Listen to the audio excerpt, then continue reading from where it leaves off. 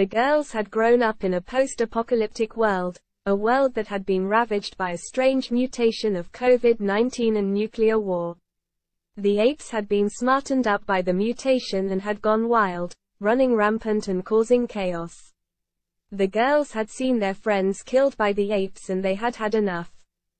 So they decided to take matters into their own hands and formed the Protective Girlfriend Gun Club.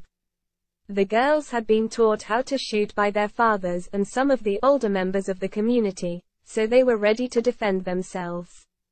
They quickly spread the word of their club and soon enough, they had a following of loyal members who were ready to fight against the apes. The girls were determined to protect themselves and their families and they were not afraid to use their guns if they needed to. They had seen enough death and destruction from the apes and they were determined to make sure no one else had to suffer the same fate as their friends. The Protective Girlfriend Gun Club was their way of taking back control and showing the apes that they would not be pushed around.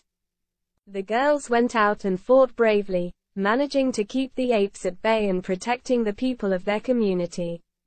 Their courage and determination inspired others to join their ranks and soon the club had become a symbol of strength and resilience.